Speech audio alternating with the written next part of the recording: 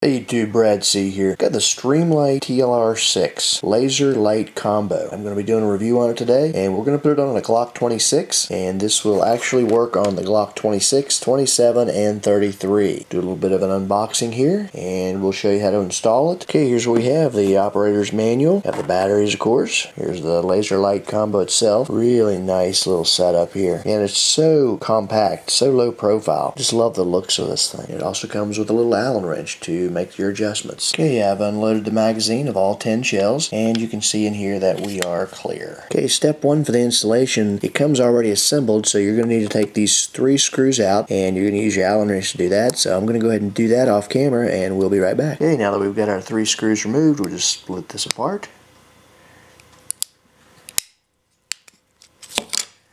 Once split apart, we have the inside unit and we have the outside shells. You can see here that's going to fit right down in.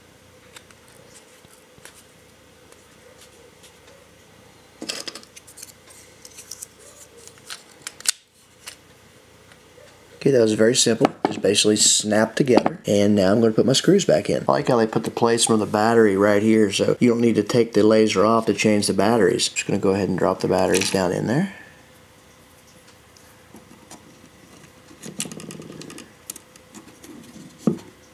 Activation is very simple. Your trigger finger is going to come out, and this is ambidextrous. Of course, it has one on both sides, and I have very short fingers. If my fingers fit, and they fit just perfectly, you're going to be fine. But obviously, you're not pulling out a gun with the finger on the trigger, but you're pulling out the gun in a safe mode, and the activation switch is right there. So when you pull it out, boom, you can put it right on.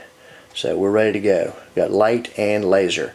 I don't know if you can see the laser. I can see it plain as day on the wall right now, but I'm not sure if you can on camera. Now you can choose laser, or you can choose laser and light, or just light. Now to change modes, you simply hold it on one button and press the other side.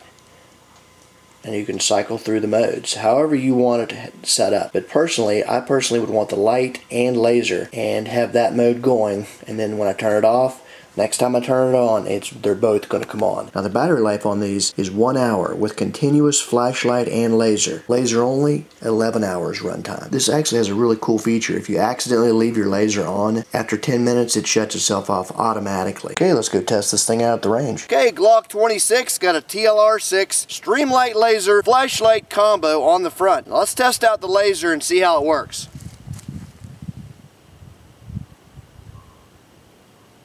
Sight acquisition is perfect. I can see the laser, and we're not in extremely bright conditions, but it's bright enough to where, you know, this is pretty much everyday brightness without the sun just beating right down on you. Okay, now let's give it a shot.